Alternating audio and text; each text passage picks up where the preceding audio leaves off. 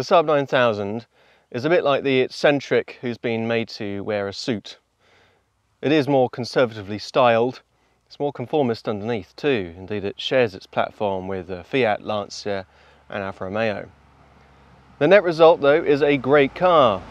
Whether it's a great Saab, well, we'll find out. Let's start with the design. It is really the picture of a 1980s executive saloon. There are some Saab details here though, chiefly the big headlights, solid bumpers, and at the rear, unusual for this class, glass hatchback with that ducktail spoiler here on the T16. It's missing, however, a wraparound windshield. It is actually shorter than the 900, although it is a lot wider, and the wheelbase is longer too. And it's that last bit, and the fact that it's got a transversely mounted engine now, that speaks volumes about the volume of its interior. Let's go and see that now. And this is one of the 9000's strongest features. The interior is spacious and comfortable. It's also a step on in design from the 900. The new dashboard is ergonomic. They've got this L-shaped design here. It does work well. The seats too are more comfortable, better, more supportive, and even the rear ones, as well as there being quite a lot of legroom, they have their individual contours too, which is a nice little touch. An extra touch for this particular car is the burr walnut door cappings, as well as on the dash. And, well, it's a luxurious place to be. The quality is also a little bit stepped up. Everything just feels a little bit more solid, actually, than some of the older Saabs. And generally, it feels like a posh car. One little thing to note, though, is that the ignition key is no longer down here. It's on the dash. Well, little Saab quirks aside, let's start it up and go for a drive.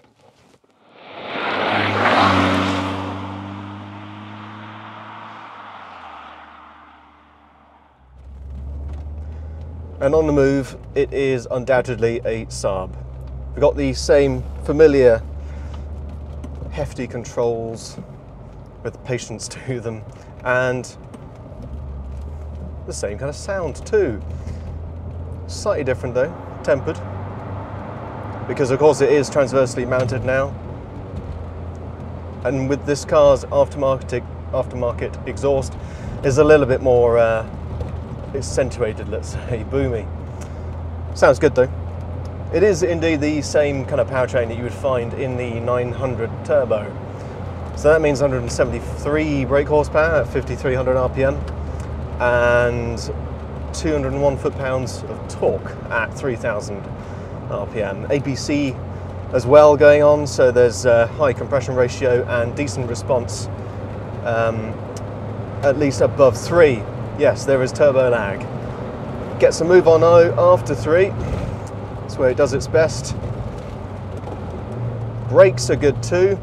Again, it's very similar to the 900, 280mm fronts and 270 rears. It runs a little bit out of puff above 5,500 RPM, but it really, between 4,000 and 5,000, it really gets a move on. Nice and smooth engine too. Brakes, the pedal feel is good. Nice and positive. Right, let's talk about the chassis here, because we just scrubbed a little bit on the front axle there. What's new is that we've got McPherson struts at the front now, but curiously they went with the dead axle, panhard rod and Watts linkage, just as in 900 at the rear. Anti-roll bars front and rear again, but a refinement for the 9000, and you can feel it sometimes when you load up the car mid-corner, is this new rear suspension geometry that's meant to neutralize the car and introduce a bit of oversteer.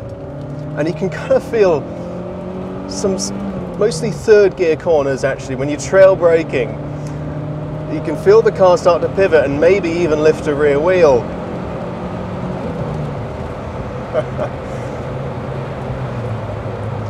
Right, yeah, 40 to 90, that kind of region, this car really does get a move on. 0 to 60 time of 7.5 seconds doesn't really explain fully the level of performance this car has. Just run through to illustrate better the 50 to 70 times. In 5th gear, it's about 5 and a bit seconds. 4th gear, 4 seconds. 3rd gear, 3 seconds. That's this car's real performance edge. It's in those middle speeds, using its turbochargers, they're the best.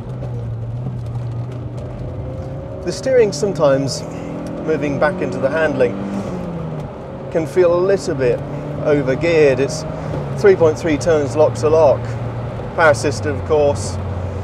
It doesn't quite have as much feel as I'd like, and as I say, it's a little bit laboured with the amount of travel you have to go through to get the front end to bite. Bite it does though, and it's positive. There's quite a bit of roll that's introduced, but then as I say, you again get the chassis to work through its geometry. The suspension itself is nice and supple. There's a firm edge to it, but no, there's a lot of control here actually, and the structure is quite impressive too. Right, now we're back into our 3rd gear corners around here. Some elevation changes, starting to get the chassis to move around a bit.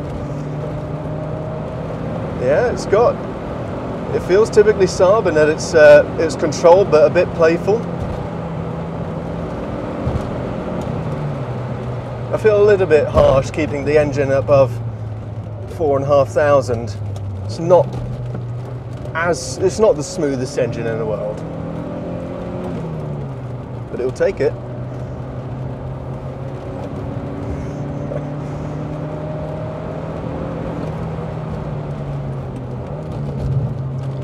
Bit of ABS cutting in there, that does tell me that it does indeed have ABS.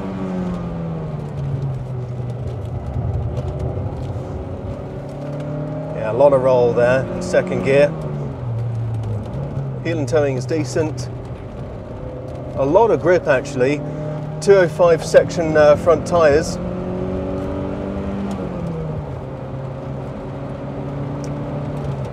It does mean that it can cover ground quite quickly if a little bit roly-poly via passengers. Seats actually proving to be very supportive.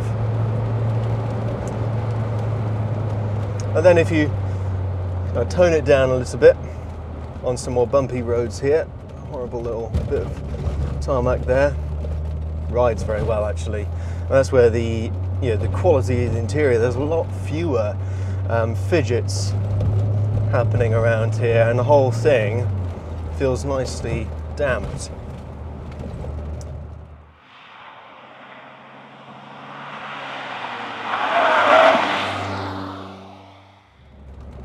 Right, so we're just going into a town here. Let's see what the low speed ride is like. I would say it's quite good actually. You do tend to feel most of the road, but it's kind of separated through a bit of suppleness.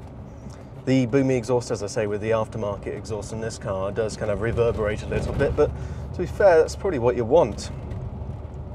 The car feels maneuverable. It's not too big, and yet the cabin is big. Another little neat thing about this car's interior that you notice on the go is the fabulous ventilation system. It's particularly good because you can directly air almost infinitely on these really neat vents here. Nice little dials too to turn them off and on. Again, that would become a Saab trademark, and here it is first. It's nice to see.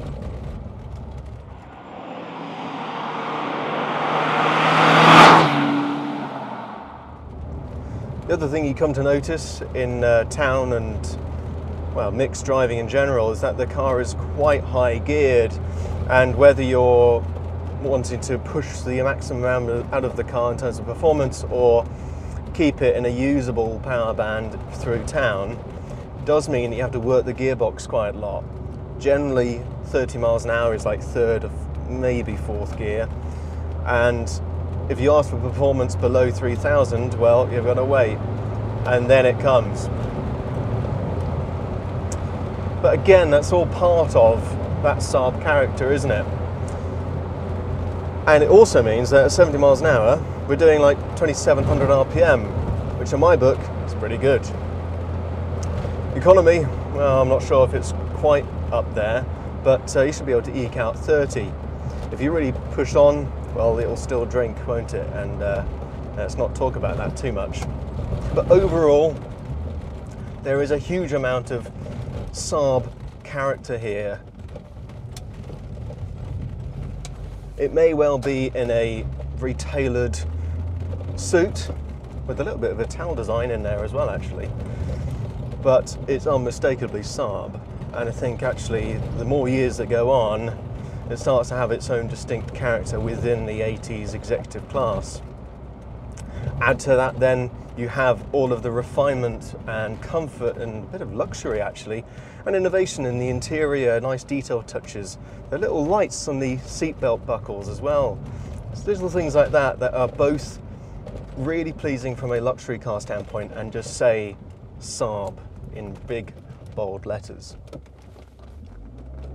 And then the fact that actually it's got a lot of behaviour of a hot hatch actually. Strong front axle, a rear end that wants to play, and yet it blends with the Saab characteristics of safety, so it doesn't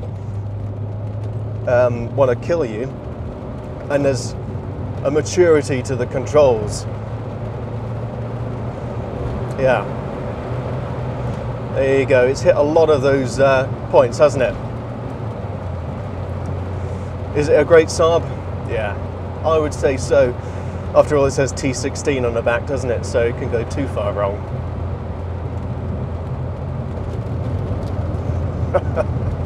Oh, and a van coming up.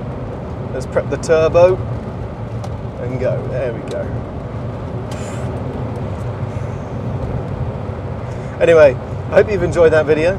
If you want to see more Saab stuff, well, subscribe, watch some of our other content, and till the next one, thanks a lot to Two Strokes Turbo for lending this car. And yeah, we'll see you soon.